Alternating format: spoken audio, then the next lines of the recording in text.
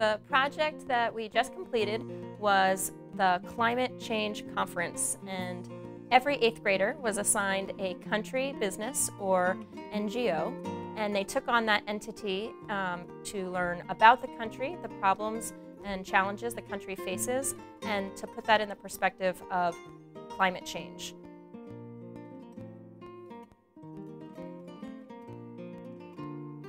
We just did the Kyoto Protocol, which was basically a simulation of the actual Kyoto Protocol, where different countries and companies and organizations work together to try to figure out the best policies and ideas for how to reduce global emissions. Each one of us represented an entity, either a company or a non-governmental organization or a country, and we talked about various laws. Different people were assigned to talk about their views for or against various laws, and we gave our speech, and there were rebuttals, and then we would vote on our laws for and against.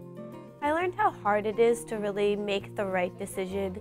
Every country, they have different issues concerning climate change, and it's really hard to vote for how we should proceed. You know, some bills, it's like, oh, this would be great for helping stop GHG's emissions, but oh wait, this could put thousands of people out of work. So I learned how difficult it is to really make the right decision and be in the best interest in your country. I also learned, like public speaking in front of everyone. So it's not just, UN stuff or Kyoto Protocol stuff, but it's also like, social skills and working alongside other countries or other, people in the grade, and to really, represent your country as best you can and to, do your job. If you are in favor of voluntary emission cap compliance, please raise your hand and hold it up.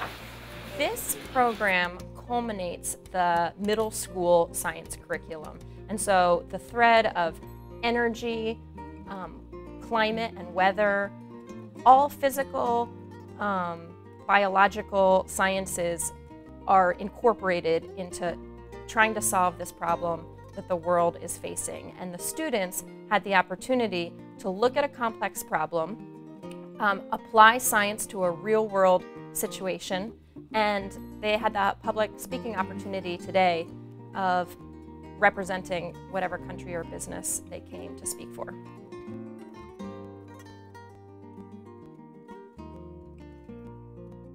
I think awareness and education are terribly important. If we look actually at the most recent figures for the US, awareness about climate change and the role of people in causing climate change is actually falling over time.